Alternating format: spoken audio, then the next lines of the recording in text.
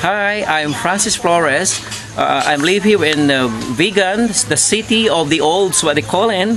It's a member of the World UNESCO Heritage Site, and actually I'm the owner of the Hidden Garden, which you found the famous vegan empanada, which consists of vegetable, which is shredded papaya, egg yolk, and at the same time the vegan famous loganisa, which is a chopped meat. And what is your favorite Filipino food? Well, actually, my favorite Filipino food is pinakbet and dinengdeng, which they differ, and as well as bagnet. Yay! Thank you, salamat! You're welcome!